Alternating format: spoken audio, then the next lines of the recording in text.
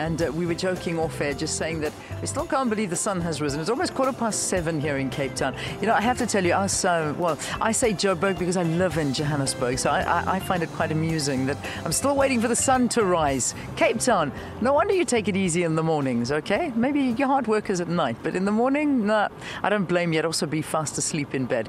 Well, the reason that we're broadcasting from Parliament, of course, it's the State of the Nation address this evening, 7 o'clock. The President is expected to deliver his 7th State of the Nation address to the nation, and this is his first of the 5th democratically elected Parliament. So there you have it. So that's all the official speak here this morning, and we're looking forward to it because this is the second one that he's going to be delivering this year, because the first one was in February, and is customary for a election year that there are 2 State of the Nation addresses with the opening of Parliament. So this has been lots and lots of planning in the pipeline, and it's all systems go. Now the House is expected to debate the President's State of the Nation on the 24th and 25th of June, and then the President will reply on the 26th of June. So that's what you can expect for the rest of the month here. But let's get a little bit more of a view from the ANC. And joining us here on the program is Sizani Stone, who is the Chief Whip of the party. It's good to have you. Welcome to the program. Good morning, Leah. Good. Now, the expectations for Parliament, what are the ANC's expectations? Well, we expect the President to, based on the good story of South Africa today, and based on a need to move South Africa forward, to emphasize on the centrality of the economic development in our country, economic growth emphasis, and emphasize on the 5 priorities that we have agreed we must pursue to make sure that the NDP is anchored, is an anchor of all the activities of our nation. Yeah. Let's talk about those 5 priorities. What are they? Well, we as the ANC, and we expect the President to emphasize that, we are still maintaining education, health, fighting crime and corruption. We're emphasizing on rural development and land reform, emphasizing on making sure that there are jobs in our country through economic development. Yeah, certainly is. And we find ourselves in a difficult position for the economy. And I imagine that the President will be focusing in on that tonight, talking about the mining strikes, how much it's cost the economy, our growth here in South Africa. A lot of people concerned about the economy. I think that really is stealing center stage today. Well, the President will leave the issue of bargaining for wages in the bargaining chamber, but emphasize on the cooperation and negotiation of the employers and the employees in the workplace.